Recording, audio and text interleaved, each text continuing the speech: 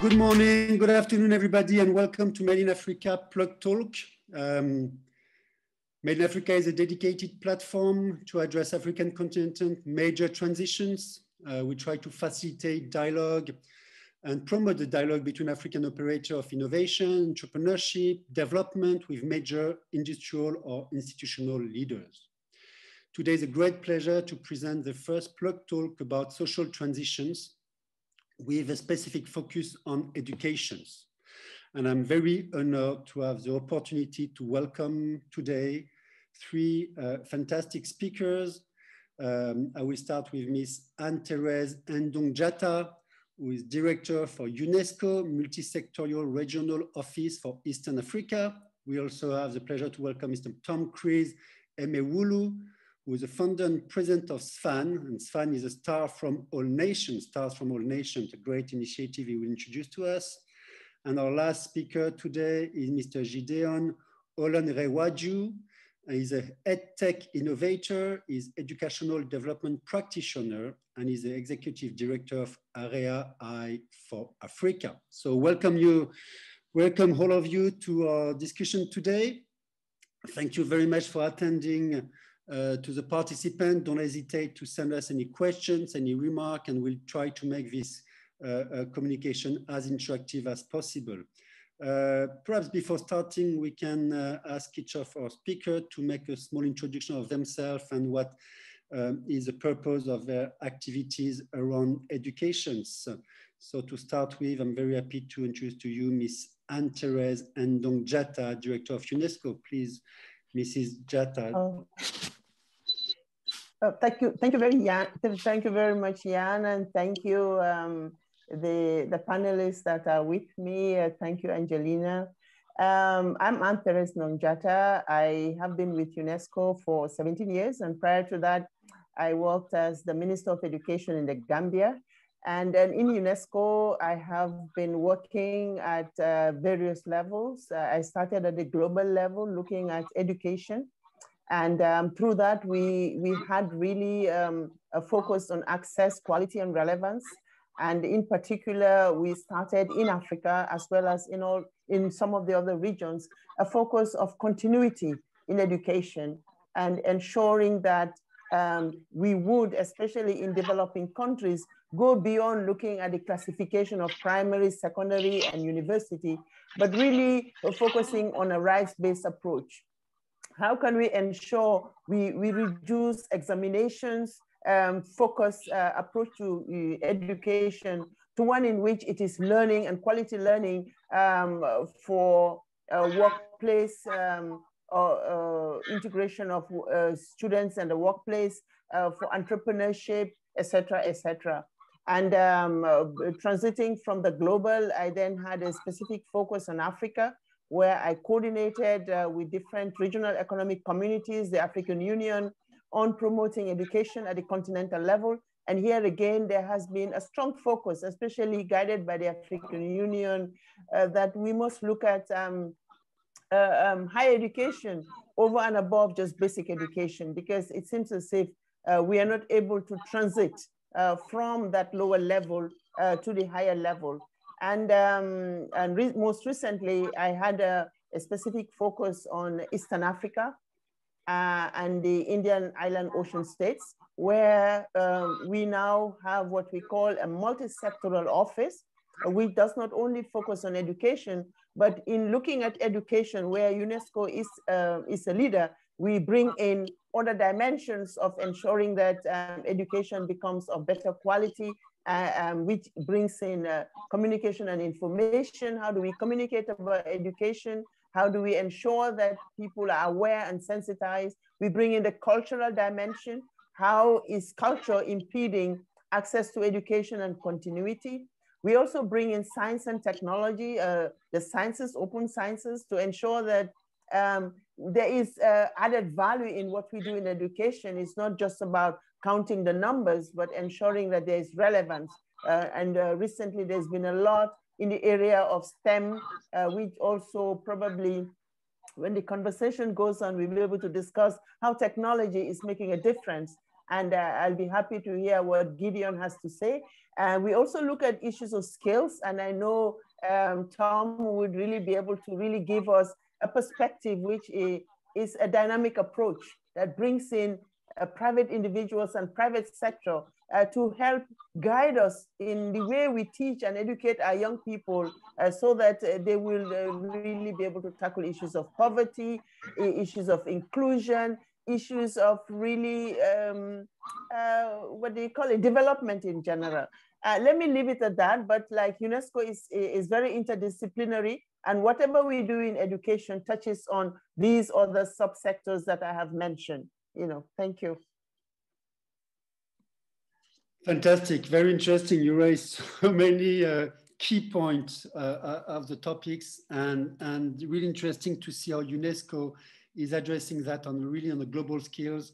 Very interesting to see what you want to really work and go beyond classification. We observe, and it's really promising to see the development of elementary school. It creates a fantastic pillars for and great foundation for educational development, but it's not enough to raise the opportunity of education for the whole continent. So yes, definitely access to education and continuity beyond classification is really a key, and we'll certainly discuss more about public and private sector cooperation, which is part of the Plug Talk today. Thank you very much. Mr. Mewulu, please, can you introduce yourself and talk a little bit more about SFAN? Thank you so much for the opportunity to have me on the call, Mr. Collenberg. I really appreciate it a lot. As you rightly mentioned, my name is Tom Christian Mewulu. My company is called Stars from All Nations. SFAN was birthed from my own personal experience. Now, to give a brief history, I was working with my big sister in her retail business. In the process of this, we were growing the business, and I read a book called Why We Want You to Be Rich. And the book really gave me some pivotal idea of what to do with my life, which is I mentioned that of 5 things that we can never tax out from society. One of that is education. And as you would understand, without education, we might as well go back to the caves. So I realized that rather quickly that my role belongs in education because I have the passion of helping young people to make their lives meaningful and progressive. And I thought, well, I should go back to college because, again, the book mentioned that everybody has to have an understanding of number because our society is mostly cash-driven. So I decided to go back to college and study accounting and build an education company in that process, which is how I started working with SFAN. But the reason that really sparked it off was I read a report in 2013 that of all 66,000 young people that graduate in Ghana, only 3%, as at that time, it's old data anyway, are integrated into formal employment. It got me thinking, so why should I not be at the forefront of making a change and doing something about it? We gathered together and started working around that process of creating a system that could equip people with skills that industry needs. But as you can imagine, when you get on the ground to activate your vision and ideas, you begin to see how inclusive it could be. We realized that unemployment situation is not only affecting youth in Ghana, but also on the entire continent of Africa, because there is research that support the idea that it takes about 6 years for a college graduate, a university graduate to find their first jobs on the continent. So we began to iterate our processes and study and research and talk to different partners and getting to make a sense of why the problem is existing and how we can solve it in a more targeted and direct approach.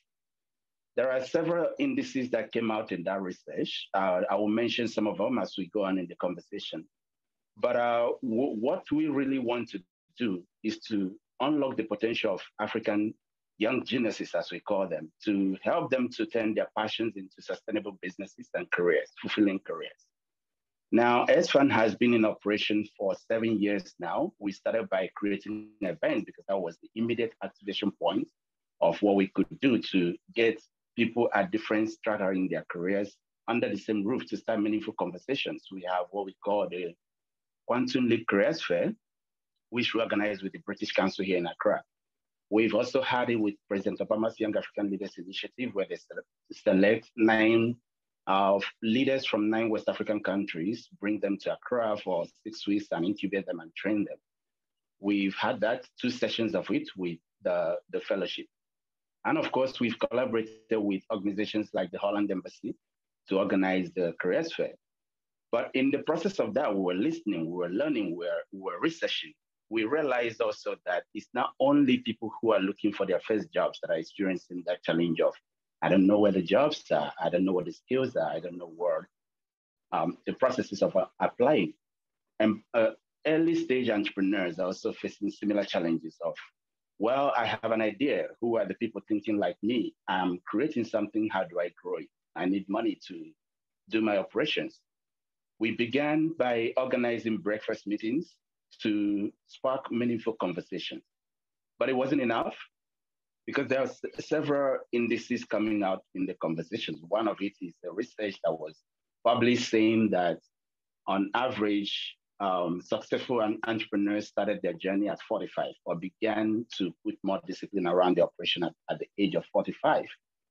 It got me thinking, if we are churning out 12 million people, according to the African Development Bank, every year on the continent, but only 3.7 million jobs are being created.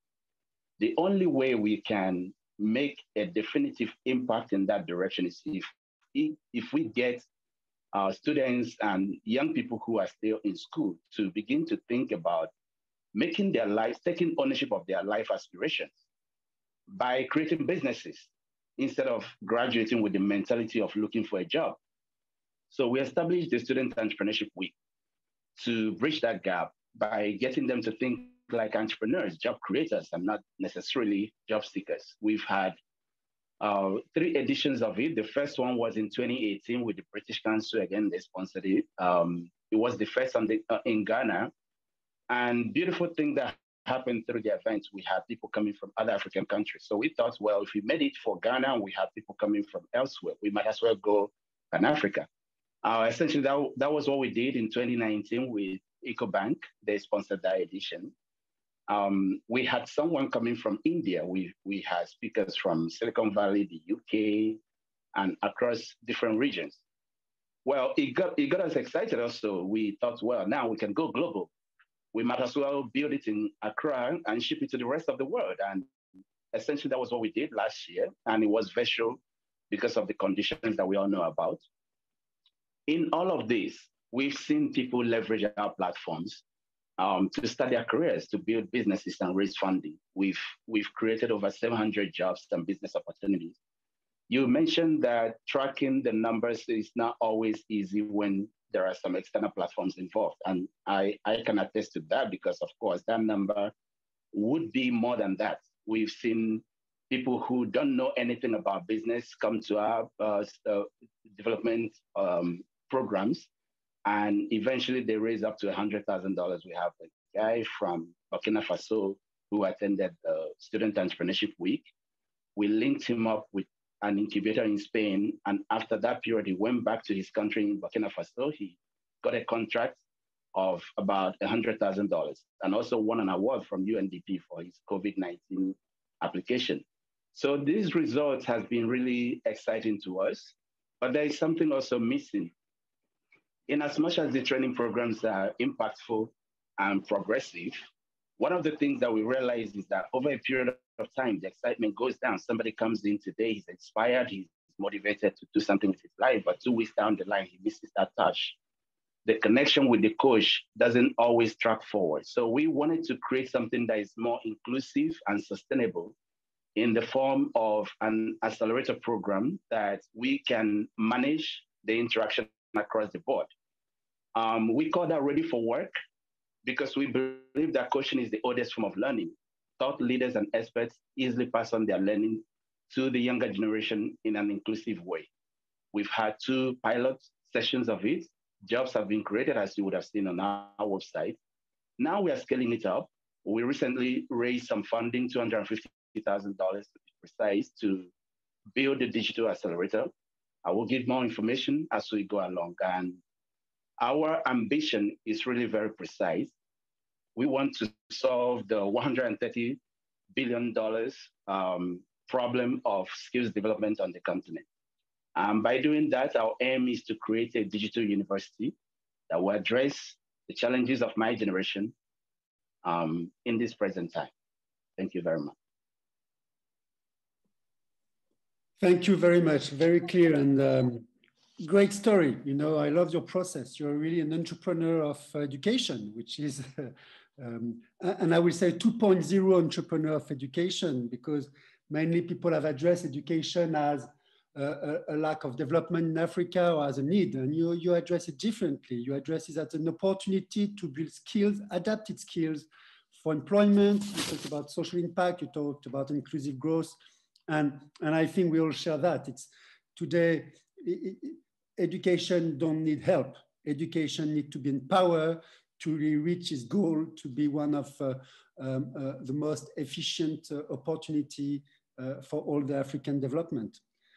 Great to have you on board with us. Thank you very much. And now let's take the floor, give the floor to Gideon Olanrewaju. You have also a fantastic story, and you create Aid for Rural Educational Access Initiative. You are in the heart of promoting access to education, and we can't wait anymore to get your presentation, to know who you are and what is your journey. Mr. Olanrewaju, we give you the floor. Thank you very much. Thank you very much. I don't know if I'm loud and clear, right? Perfect.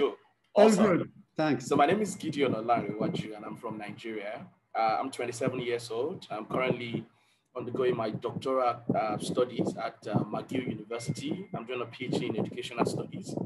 I obtained a master's degree in international education and development from the University of Sussex in the UK, leveraging on the Chevening Scholarship of the UK government. But prior to that, I studied biochemistry in Nigeria. And many a times when I share my journey of impact, working on education, both locally and globally, the starting point would be the transitioning from studying biochemistry to working in education. Born in a low-income family, I had, the privilege to enjoy access to education because a teacher believed in me and took me from a rural community to an urban center. And that singular action transformed my life forever. I won numerous scholarships when leaving secondary education to the university. I was very young when I got into university, and I had a lot of scholarships. And at a point in my fourth year, I had a reflection about the fact that I am achieving at that point in time because of the transformative power of education. What would be the fate of millions of children across Nigeria or perhaps Africa who are continually denied access to quality educational opportunities by a function of who they are or where they are, because socioeconomic status and geographical location has continually been a barrier to educational access, provision, and delivery. So I felt, what can I do? So with my brain, understanding chemical structures and biochemical pathways, I decided to follow my passion because I saw that online there are, as of then, 10.5 million out-of-school children in Nigeria, the largest in the world. I think right now they say we have 16 million out-of-school children. Add that population to what COVID-19 has contributed to having our expanded population of children who are out of school. And that was when I decided to respond to the clarion call of complementing the work of the government and ensuring that those in marginalized communities who do not have access to conventional educational system or the formal schooling system can also develop the skills, the values, the attitude, and knowledge to become productive and to be a critical, contributor to the growth of their communities. And that was what bettered Aid for Rural Education Access Initiative. The vision of the organization is to improve access and quality of education available to poor and vulnerable children in rural communities. When we started in 2014, the model was simple: design interventions to respond to challenges in rural schools. And then between 2017 and 2019, 2014 and 2017, I mean to say, we did a lot of infrastructural intervention, building libraries, laboratories, incubing them, training teachers, doing professional teacher exchanges, just designing programmatic intervention to respond to defined problems or challenges that affect learning outcomes or educational attainment in schools. So when I went for my master's degree in the UK, I stumbled on the speed schools, which is very, very popular in Ethiopia, Liberia, and Sierra Leone. And these are accelerated learning systems that permit educational activities for nomadic populations or out-of-school children. Now, if you're very familiar with Nigeria as a space, we have battled the Boko Haram insurgency for the last 10 years. We have had our educational system in northern Nigeria affected by religious insurgency and violent extremism.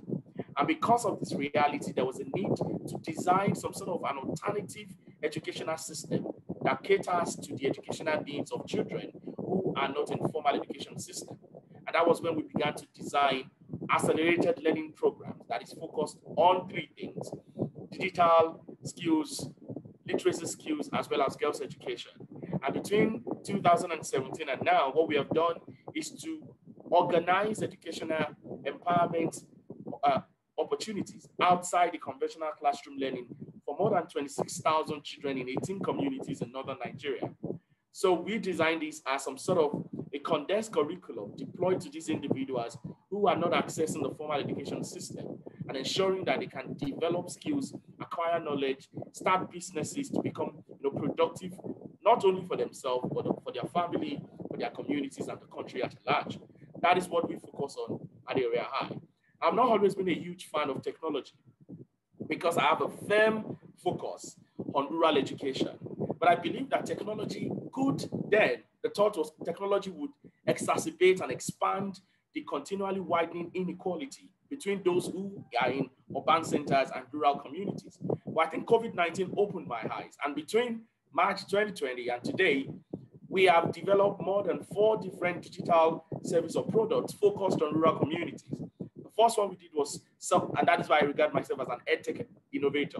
We designed Nigeria's first mobile adaptive learning platform called DigiLens. DigiLens allows children in rural communities who are denied access to internet, can't afford data, do not have smartphone or digital devices, to study on their phone using basic feature phones.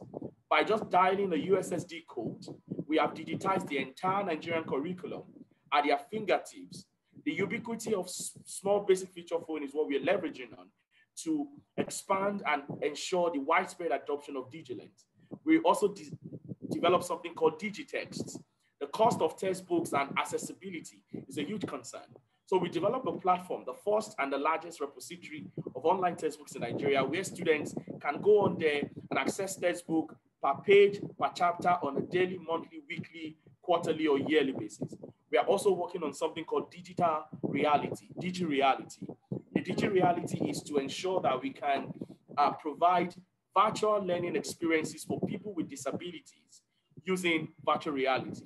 Now, this series of multimodal approaches leveraged on technology is heavily focused on poor and vulnerable individuals. And that is what we are doing, pushing, the narrative that even with the new realities of massive school closures and the fact that, we have a large population of individuals in rural communities who don't have access to digital tools, we can still get education to them. We just need individuals who are passionate and who are deliberate and intentional about the need to ensure that no one is left behind in the acquisition of skills and knowledge to advance societal development.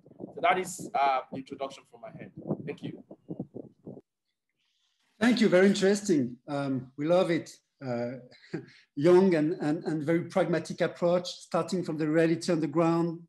As you say, you ask yourself, what can I do? And you follow your passion, and it brings you to a very adapted processes, design intervention, as you say, building infrastructure, creating opportunity. I would like to also jump on what you say. You say COVID-19 opened my eyes, and you a little bit elaborate on that. I would be very interested, perhaps you can move a little bit further, and after we can ask the other speaker. But perhaps, Mr. Olenrewaju, you can tell us a bit more about how does this COVID-19 situation, what did impact about education in Africa? The pandemic had really an impact in education globally, worldwide. It changed the way to address education, and it brings to reality how important it is technology. Can you share with us your vision? Because you have a quite positive approach by saying it opened my eyes and it showed me a reality. So I'm very happy to hear a bit more from you about COVID-19, and perhaps we can switch to the other speaker on that too. All right, thank you very much. I think one key thing to start from is COVID-19 presented a huge challenge to educational provision and delivery, but at the same time, it presented a huge opportunity. And I think depending on the angle or the perspective to which individuals and governments are looking at it, is either you see it as a challenge or you see it as an opportunity. For me, as someone who has worked extensively within policy practice and research in education, I see it as an opportunity. An opportunity, and I will say that from 3 points. There are 3 things that I would take as the central themes that I pick from how COVID-19 impacted education. The first one is that it expanded digital inequity. That would be the first thing. The second thing would be that it amplified the power of remote education or distance learning. And the third one is that it increased us or opened our eyes to see the potential significance of educational technology. And let me start from the first one. Talking about how it expanded digital inequalities, it is known that smartphone penetration or internet penetration is on the rise across Africa. However, those who need and should be afforded opportunity to leverage on this revolution are the ones that are lagging behind. Conventionally, many educational systems in Africa do not have strong digital infrastructure to be able to accommodate the need to ensure equitable provision of education leveraging on technology. And why do I say that? When the schools closed, massive school closures in March 2020, schools across the world universally had to close down. It would be noted that only a few countries in Africa had an immediate response of educational provision instantly when the schools were closed. Many of them spent months trying to figure out how exactly do we ensure that there will be continuity of learning and our children will not be left behind. And that in itself was great because for some countries, they were able to make provision for a few number of individuals because they're transitioning.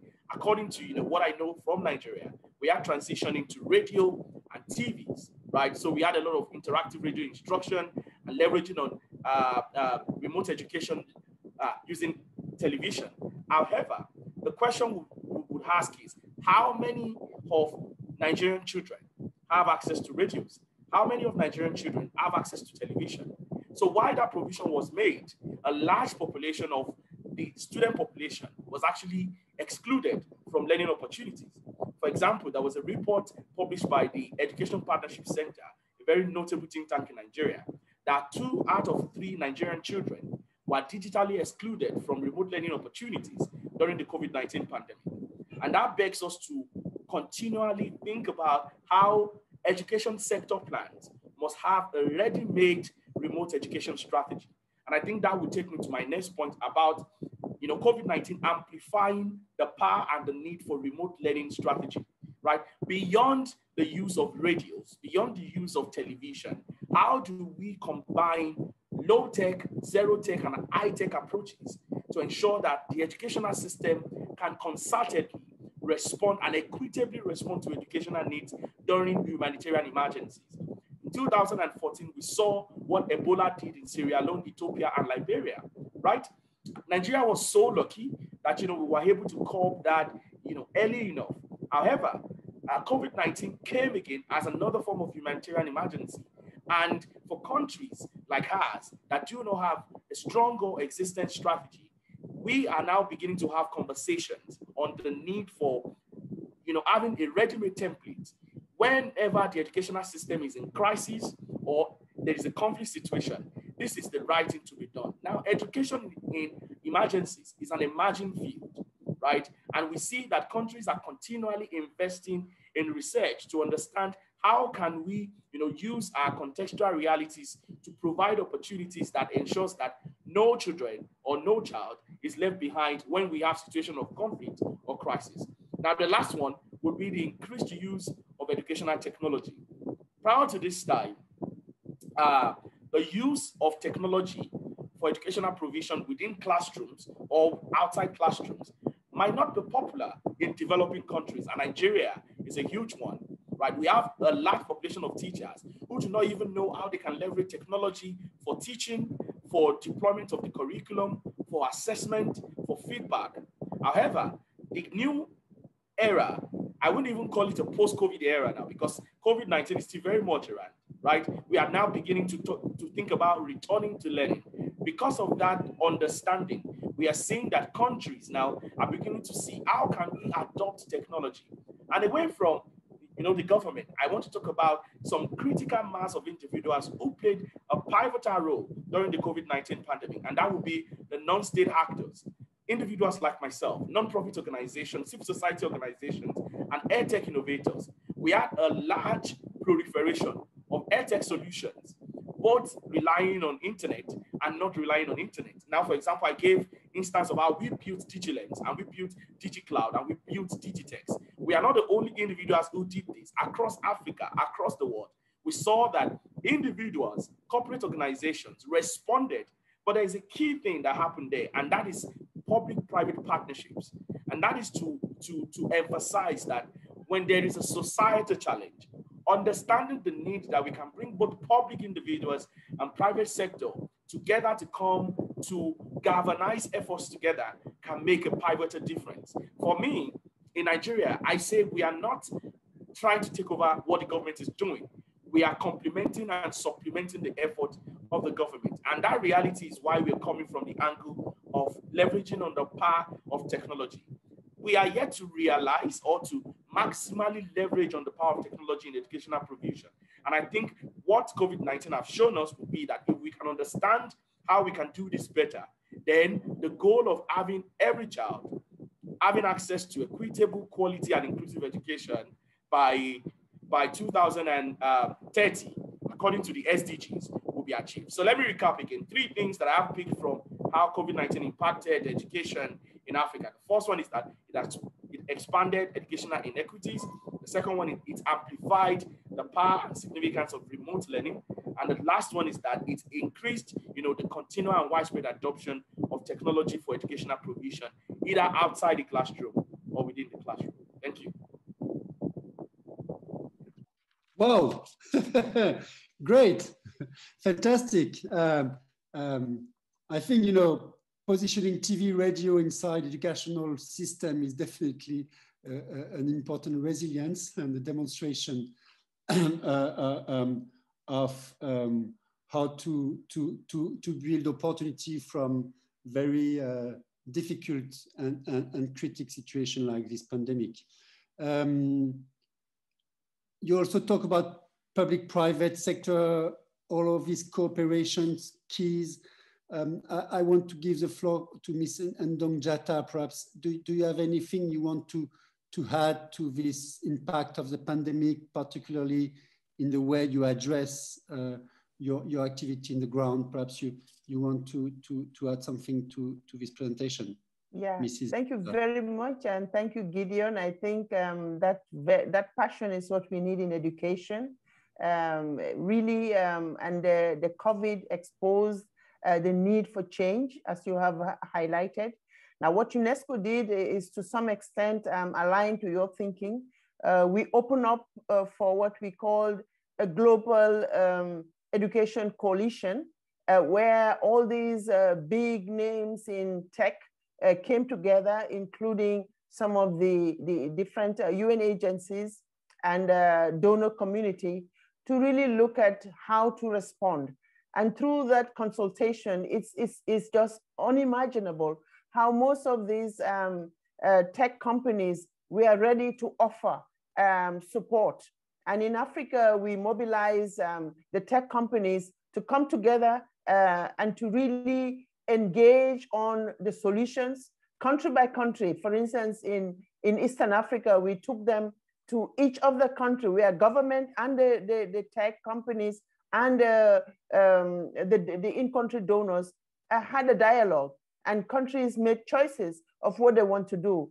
Microsoft, for instance, was really very open and ready to really provide its Office 365 to governments. Most of them, like you said, didn't even know how to use this technology. And so there was training at the level of government, the Ministry of Education, at the level of, the level of teachers. We try to really bring teachers together. But there's a point you have made, and this is very crucial. Much as that was happening, we also saw that there were lots of inequalities, and there were lots of challenges with most of our governments who do not really have the right bandwidth across to reach the rural population.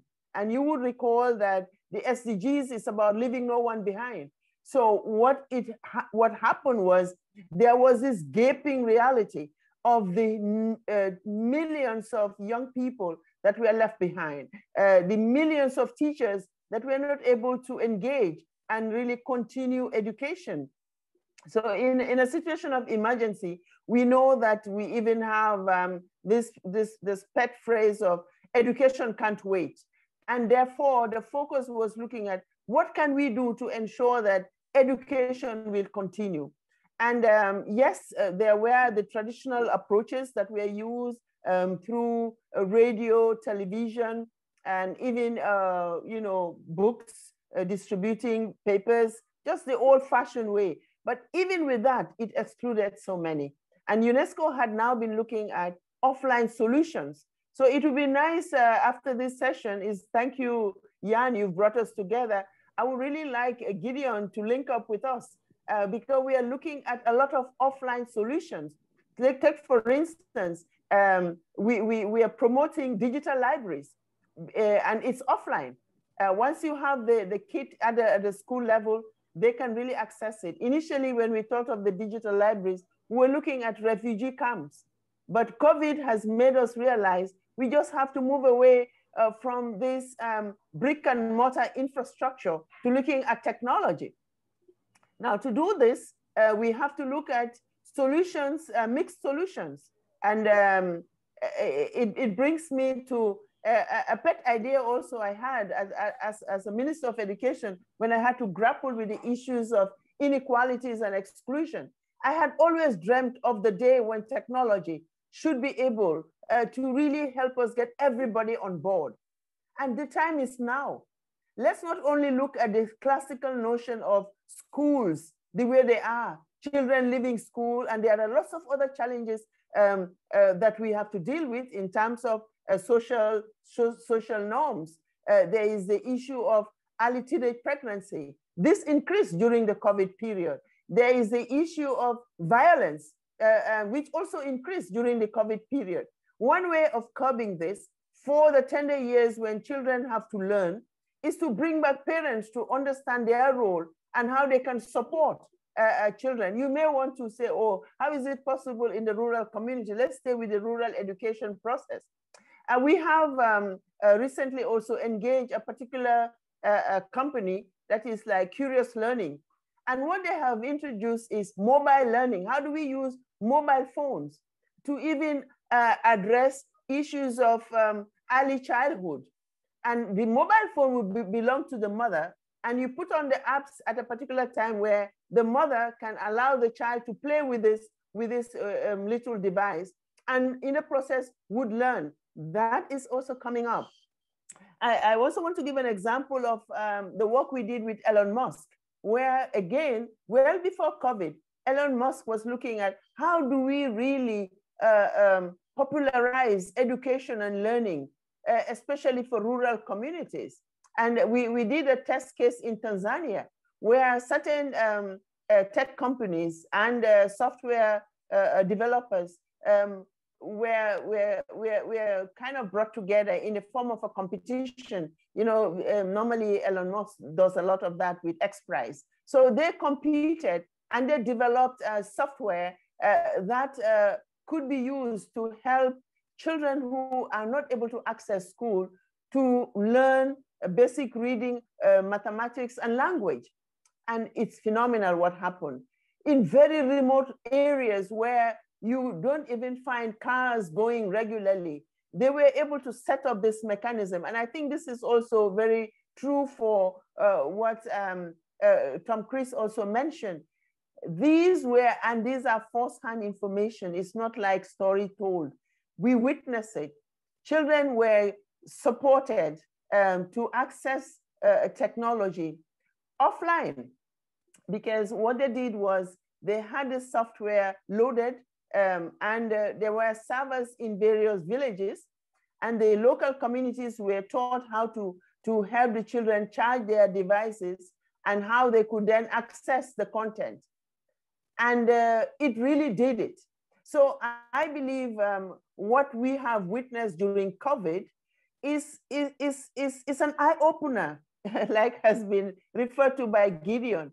It is telling us that our methods are very archaic, they're very old-fashioned. I am not really speaking against schooling.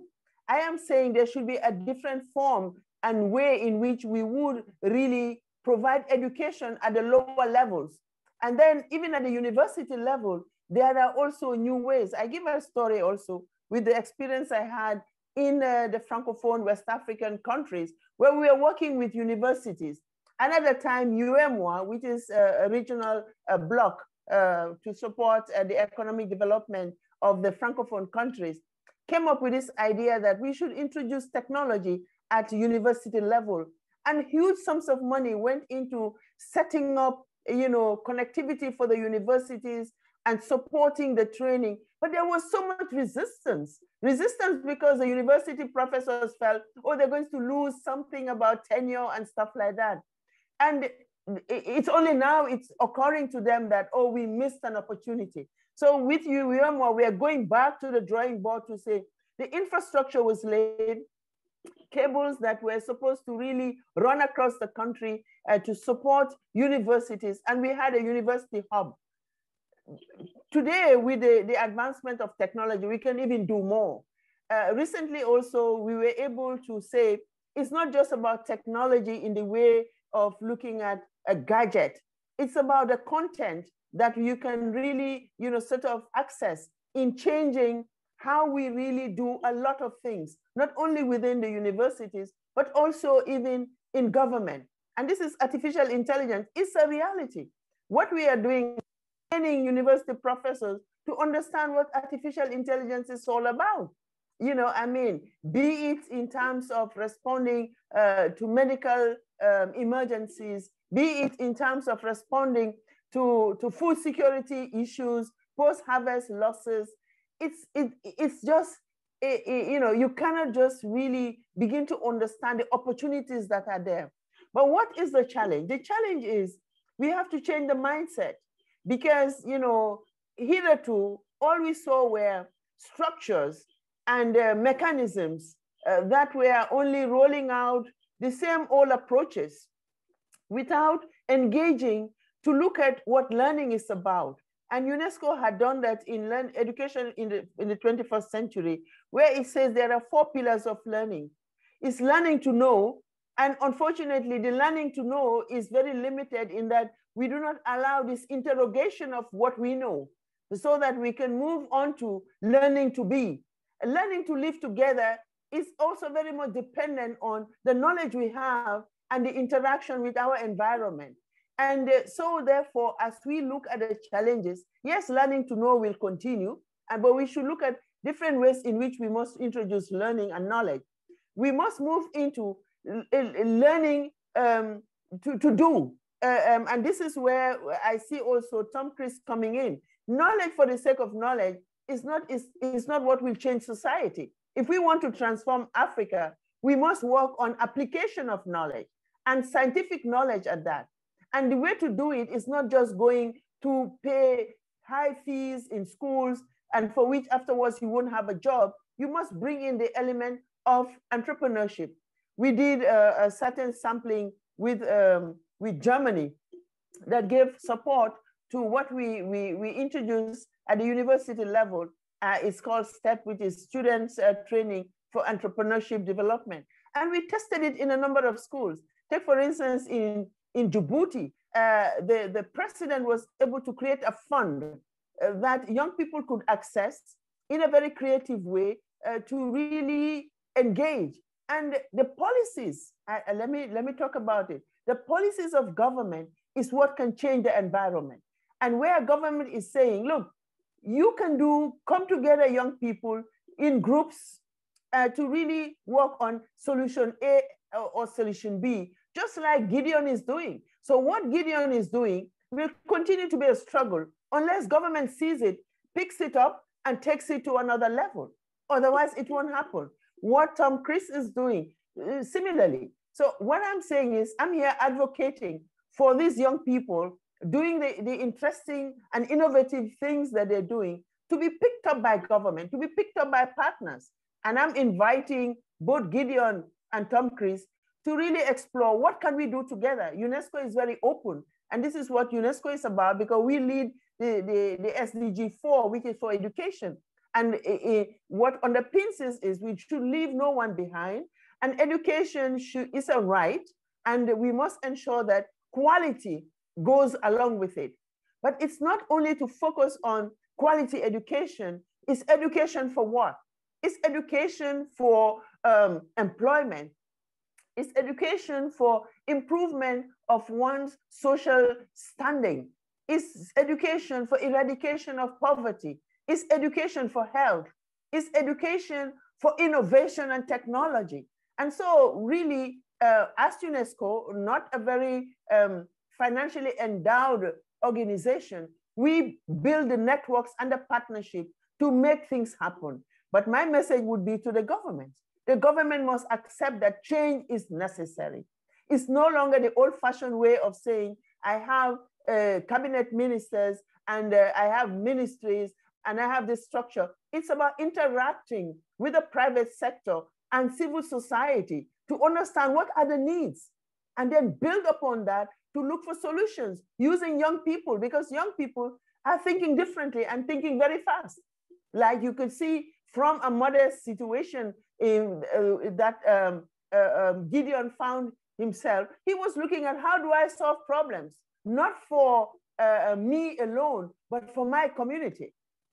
And the same applies to what Chris has done. So for me, I'm very encouraged, and I really feel, you know, privileged that I have this opportunity to meet these two young minds looking at issues that should solve our problems in Africa. So it's not for want of capable people. It's rather a lack of policies that engages young people and the private sector to make a difference. If we can do that, I believe COVID can come and go, but COVID will not shake the foundation of society if we learn to do things in the way we are just sharing today. Let me leave it at that, and maybe we can continue on. But COVID has exposed the realities. We talk about all of these. We have all sorts of conventions, and governments will sign and agree to them, but they do not implement them in a way that is inclusive. So the first message would be, how can we, as a result of the experiences of COVID,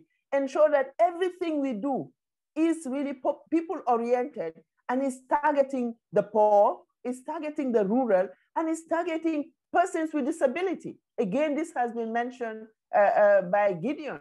So all of these applications can really be taken to scale, starting here in Africa, in our various countries. And you have partners, and this is probably what you must look at also, the two of you.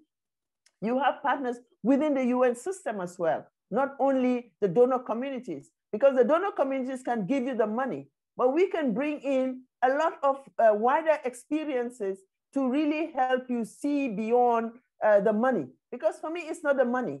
And then finally, for young people, I don't think it's all about just jobs.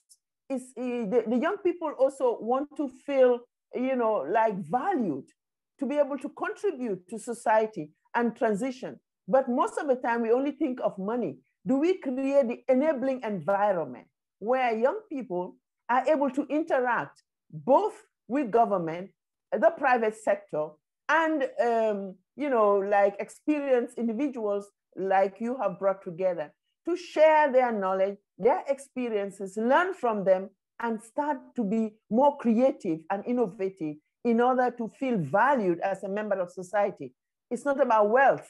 You know, I mean, we get, you know, so caught up with issues of wealth that we forget the people.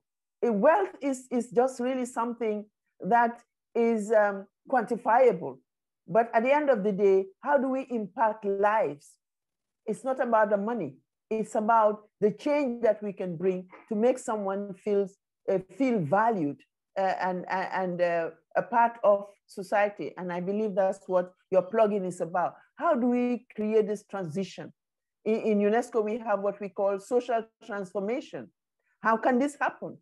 It's really by opening up the doors for young people to engage and draw resources from experienced minds, government, and the private sector alike. Thank you. Yes, totally. You raised so many important points, and the key one is really to address this transition, to change the mindset, to change the paradigm. And what I really love is you promote this fact that the dialogue between Tom, Gideon, and yourself is key, is central today. We need to have this dynamic in between general institutions who have this regulation and global influence actions to bring together political leader institution, but with local entrepreneur. Tom, let's see with you. Perhaps you want to add anything about this COVID, but I think we had very interesting information on how the COVID has played a key role in showing that the model today is not adapted, and this transition period is key. So if you have anything to add to that, please do not hesitate. But I would like to also add another point, a question to you, because you build stars from all nations in Ghana in response of the mismatch between skills, educations. We had Gideon just before, we explained to him he has this chemical background, educational activity, but he also went to UK to follow other skills and other educations. So what is today, Tom, the main skills that are really well established and graduated inside Africa and can be duplicated and passed it on, and which ones need to be reinforced, as I've done Gideon by bringing from UK a strong knowledge is sharing now to his compatriots. So anything about COVID, please let us know. And where are we now today in skills around African graduated people? Tom, the floor is yours. Thank you, Mr. Colimber. Firstly, let me start with the COVID dynamics. Now, as has been highlighted by Madam Jetta and Gideon quite accurately, the COVID situation did three things, in my opinion. For so long, there's been this conversation and argument around the inclusion of private sector in content design and diversification of education provision and training partnerships. Now, that has been something that is prominent. We've seen that is important. For so long, there's been conversation, but little action in that direction. So COVID has made it possible for everybody to see the need to get that conversation going properly and frontal. The other side of it is, I'm speaking really under the authority of Madam Jetta, who works in education at the forefront in policy and all of that. But you see, we are in an era where academic qualification seem not to suffice as a test for competency and discipline, right? And nations across the world are beginning to ask themselves, and policymakers alike, what is education today? If people graduate with qualifications that no longer suffice as a test for discipline and competence. As we saw in the news, SMBC, I suppose, MSNBC or CNBC listed over 20 companies that no longer require college degree as a test for competence before they employ people. Of course, we have seen this conversation going on, and we know that the model we use in Africa for the most part is over 100 years old. So it doesn't solve the needs of today's challenges. Now, with the COVID presenting these opportunities, as I see them, companies and continents and countries are realizing the need for platform ownership and local content design to really address the challenges that their scholars and young people are facing.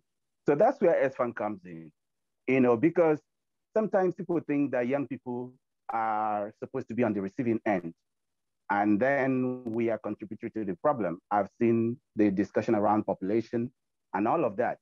But you see, we, the youth, bring a fresh perspective, an uncommon insight, right, into the equation. Take S-Fund as an example. You talk about mismatch of skill. We've seen three issues, which is why the persistent discussion around lack of jobs and lack of access to jobs, even when the jobs are available.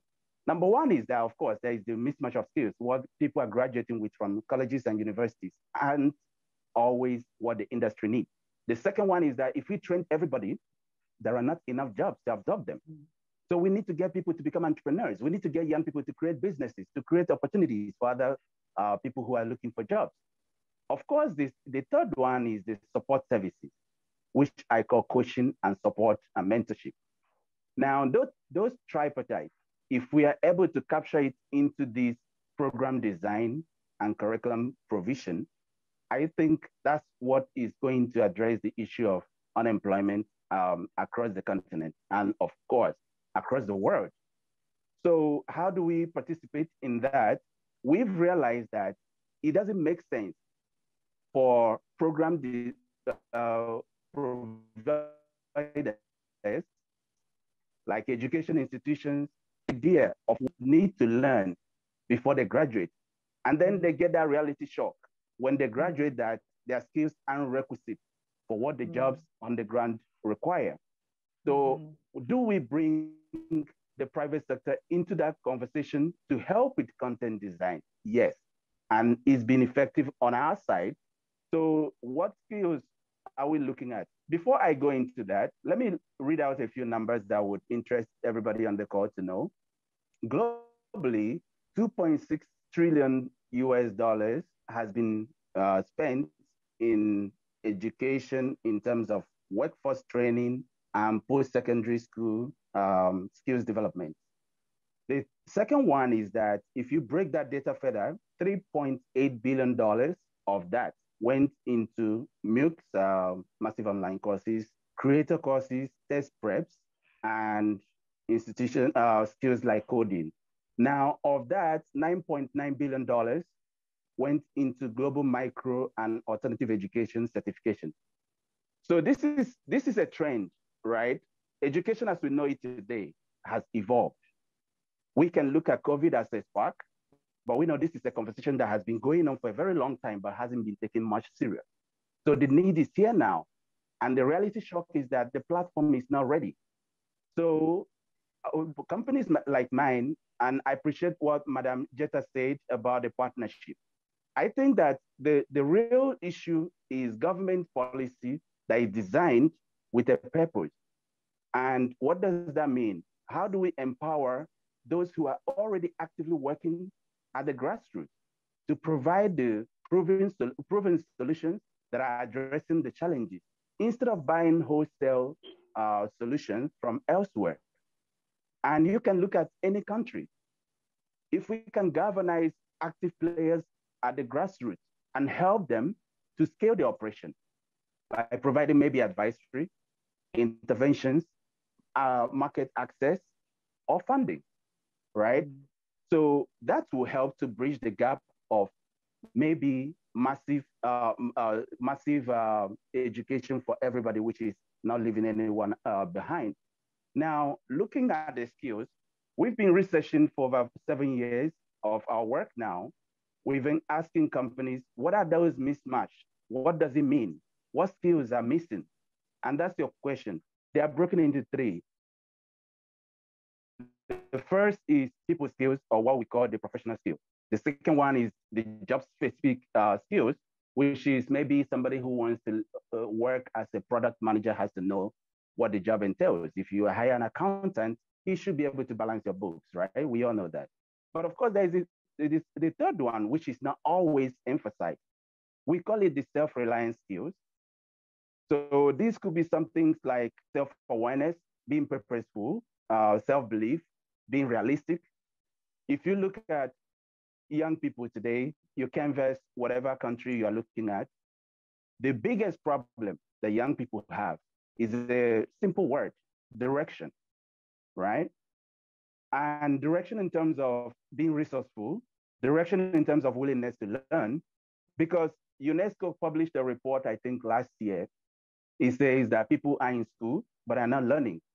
But again, you look at the report by African Development Bank at the early part of 2020. It says that a lot of people who are entering the job market have more skills, are overqualified. That's the word they use, right? So the willingness to learn comes in the approach of, if we can get people to know that their life is in their hands, really, and also give them the access to the industry, which is, we call it the project-based learning. That's the word we use. But it's not every young person who has that mindset of taking ownership of their thoughts, their reality, and their direction. So that's another skill that employers are looking for.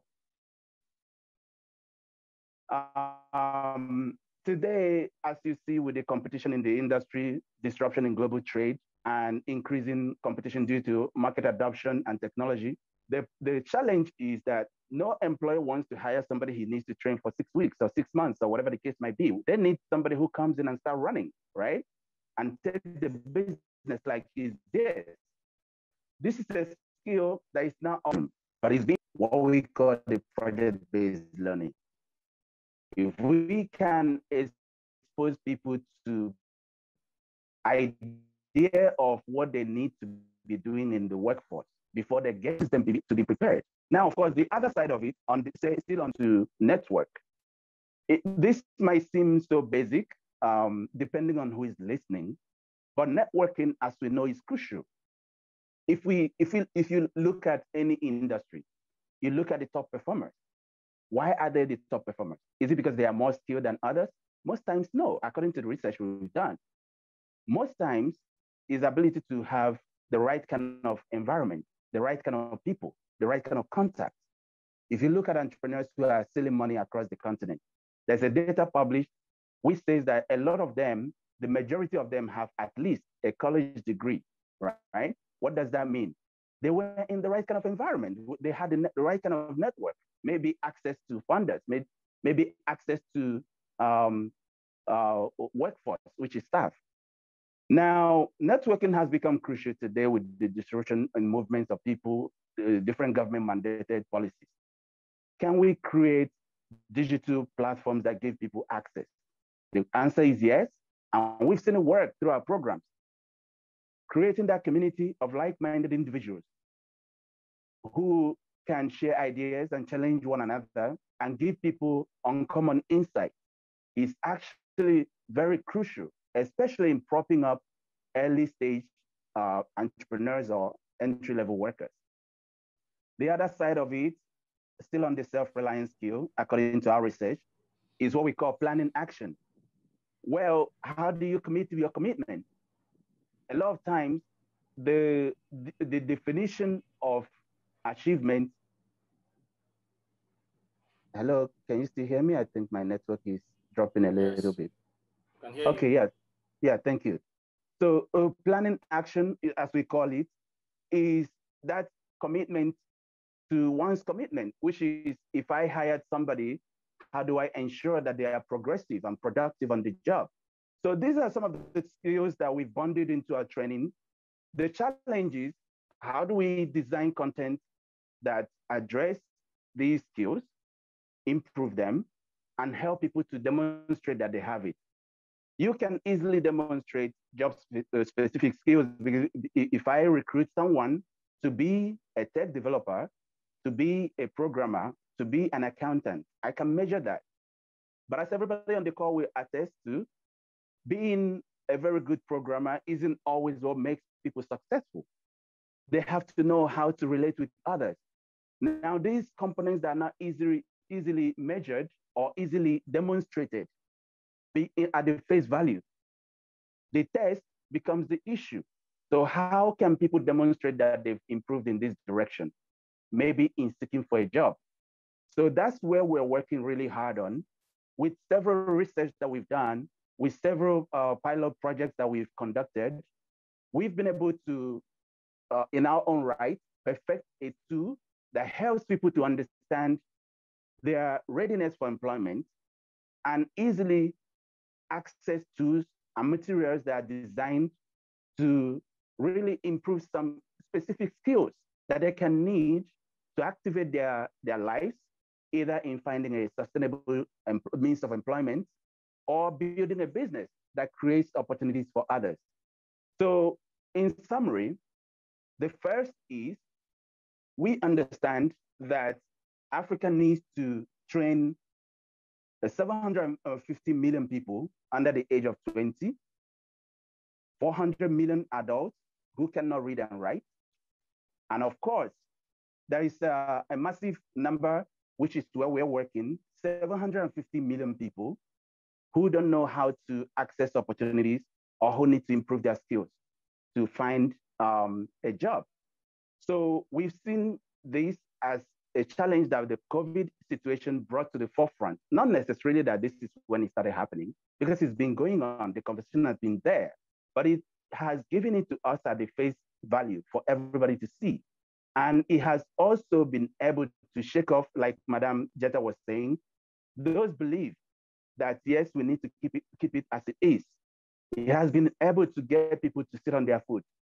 So the demand for whether policymakers or program designers is to create local platforms and local processes and frameworks that can address specific needs of their people. And I believe that what we are doing at ESFAN has proven to be a reliable module. How do I know that? You can go to the features section of esfanonline.org/blog. You go to the features, you see lots of young people who have, leveraged our programs, our platform, our processes to launch their careers. Besides that, people ask me, how do we get funded? We got funded from a local investor here in Accra. And that says two things. One is that it's not easy for somebody who knows you to lie about you. The result of our work shows that our programs work, right? Our framework addresses the challenge. And that's why the person who knew us was able to fund us. And it says another thing, that we are in the right direction. If we can empower these young people with the skills and opportunities they need to engage the real world, we believe that magic will happen.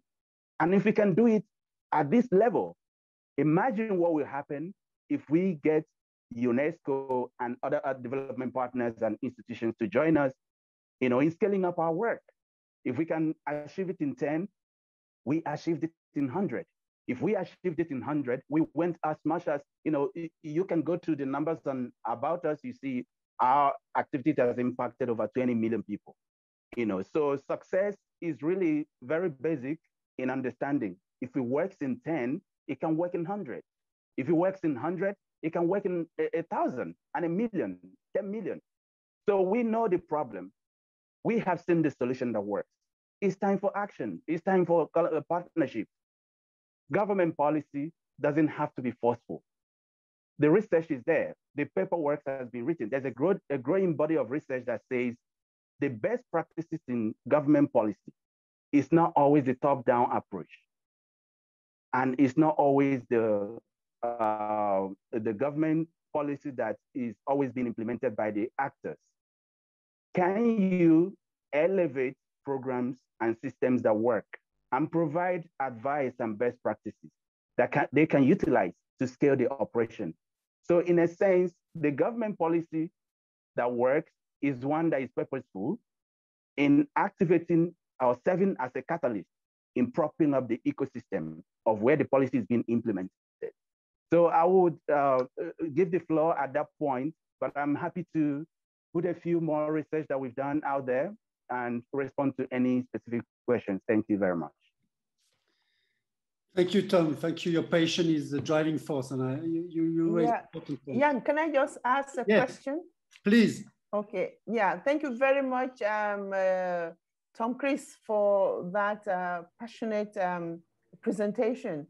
Now, there's one little thing I'm looking at, and although I don't have much to add to what you have programmed, I'm also looking at the present situation and context where self-learning should really be one of the things you should look at, where your platforms would be a to-go place where young people can also, with a small fee, pick up any of your programs and really build on their own competencies.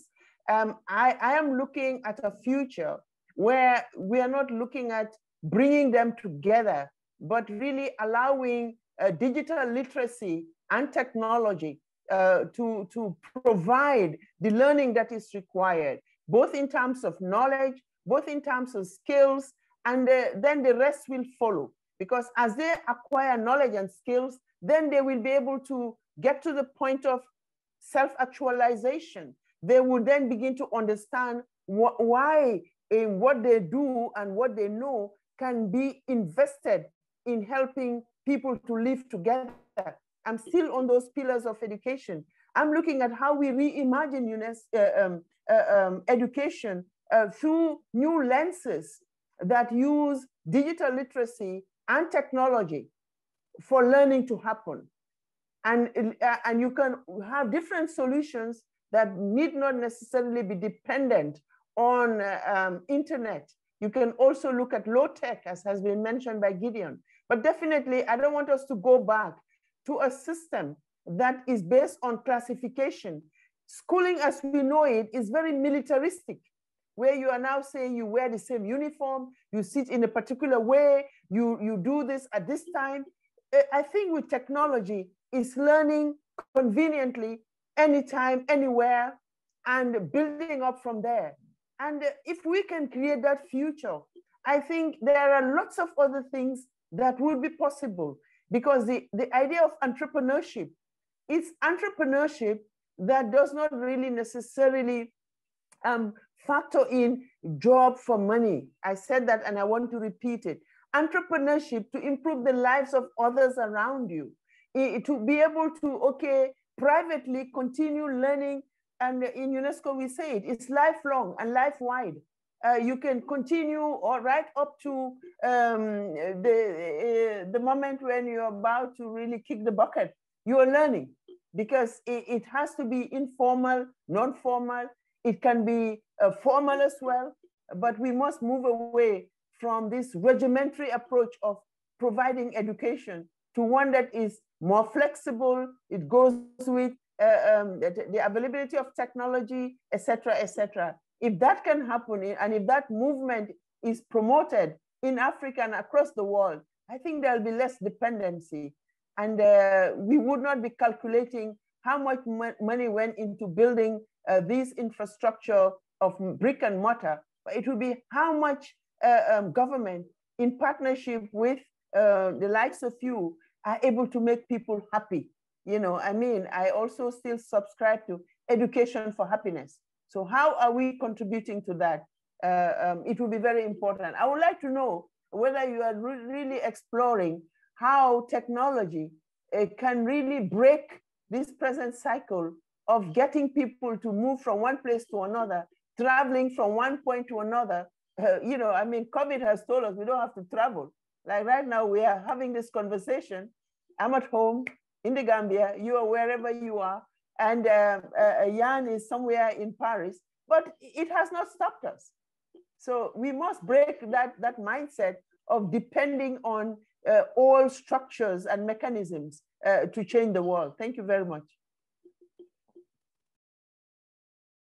Thank you. Perhaps, Gideon, you want to add something on that, particularly, opportunity for cooperations. We know the role of ICT is definitely key. Yeah, how to implement that, how to move forward. Yeah, I just want to say something very, very short and quick. So when I, rebranded the vision of Area High in 2019, the vision was very simple. Reach 1 million out-of-school children in Nigeria, leveraging on 3 things: innovation, technology, and collaboration. Now, there's a huge emphasis on that collaboration because, like Madam former Minister mentioned, it is important because whatever we design as organizational practices and interventions would not be effective without favorable governmental practices, right? And the ability for government to be able to, complement our effort. If as an NGO, you can reach 10,000 with the support of a government, you can reach millions. For example, the Digilens platform that we built that enables learning on SMS and USSD got the support of the Queen's Commonwealth Trust and One Young World in London to build the platform. And we were reaching 5,000. And I felt, okay, it is, for me, I've represented Nigeria as a youth delegate to many educational fora. And I feel that kind of association would be important. So I reached out to the State Minister for Education. And in 1 week, we have about 5 million Nigerian students who were using the platform. They didn't give us money. We didn't ask for money. We didn't ask for resources, but they have the platform for amplification of such a solution that we've developed and built. And that is one critical thing that I think the combination of technology and collaboration can do when we have homegrown solution, right? Coming from the concept of Afro-capitalism, designing tailored and contextualized solutions to African challenges. We will need to leverage on the two other things, which would be technology as well as collaboration, to be able to scale that impact and amplify the reach. Now, beyond just governmental organizations, there's a critical contribution that individual institutions like UNICEF and UNESCO can do. You do not need your professionals or practitioners within the system to catalyze the needed change. There are external forces, and all you have to do will be to embrace them.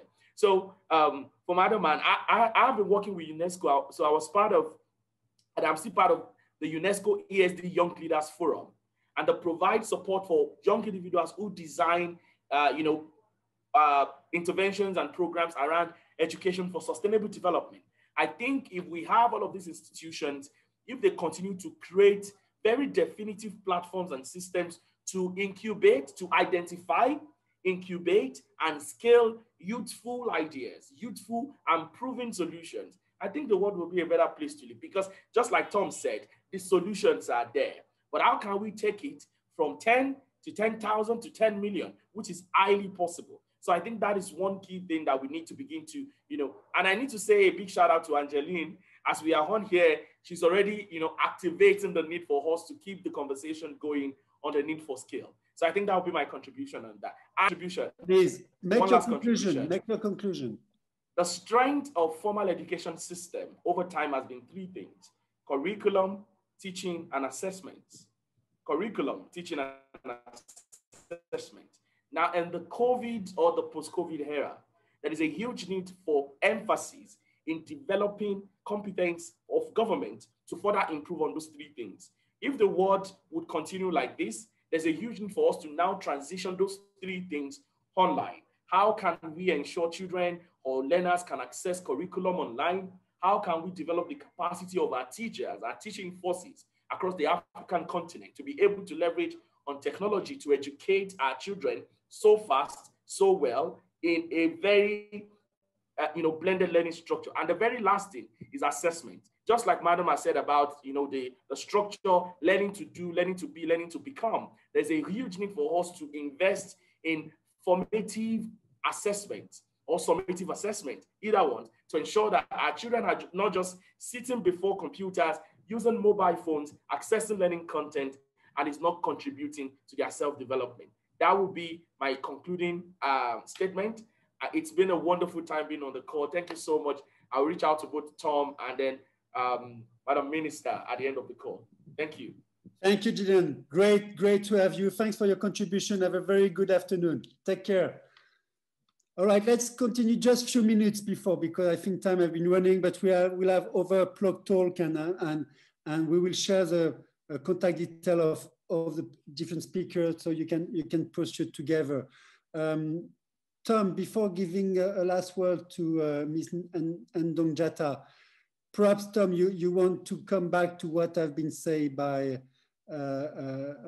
Anne-Therese and perhaps you want to add something as a conclusion relating to your intervention.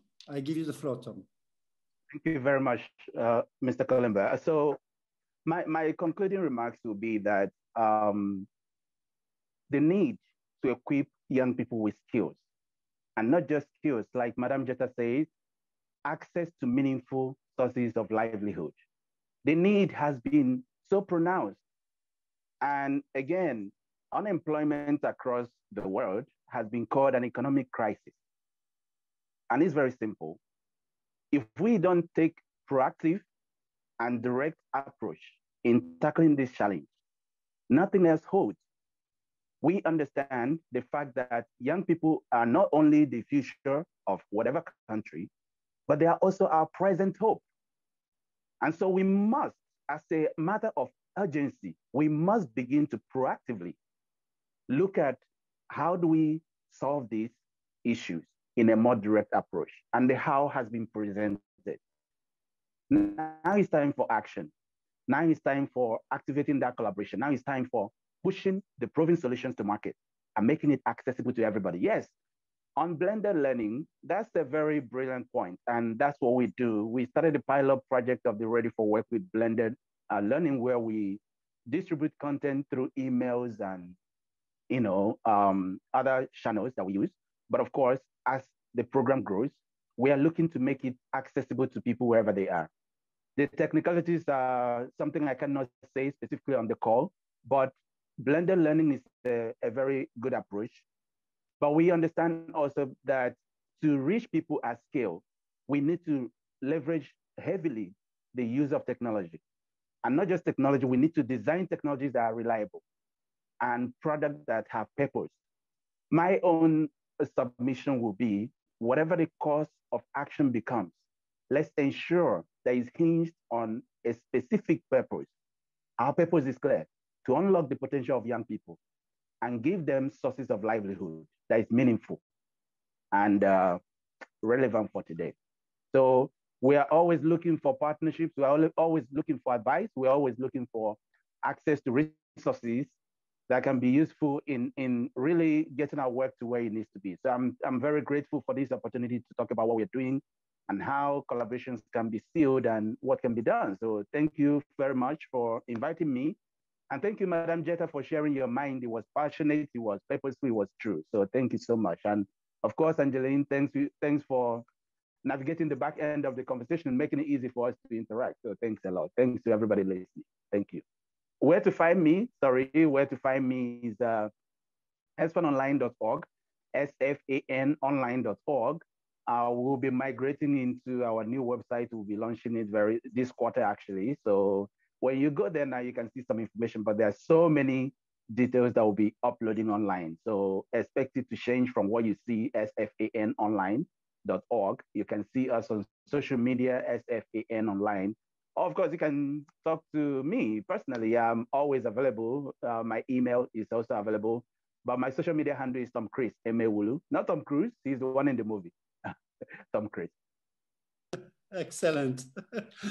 Thank you very much, Tom. We really appreciate your contribution.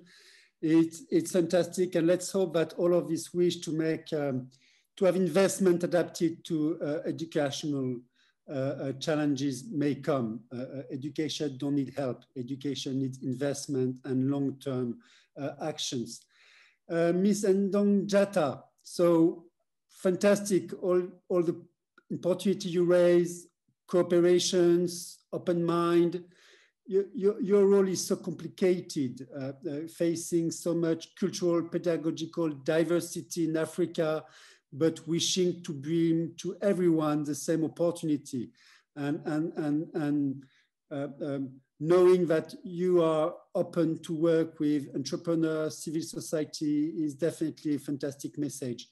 So thank you very much for your contribution today, for your strong commitments behind educations. Africa needs people like you. Perhaps you want to make a last conclusion, but from Main Africa, we really would like to thank you for your great contribution today, and we give you the floor for a conclusion. No, thank you very much. I believe much of what I would have wanted to say has been touched on by the two young people. I would just leave with a message that, the idea is to really promote education for well-being and happiness. And happiness cannot happen if really we have poverty, high poverty levels. We have high problems with health issues. We have unemployment.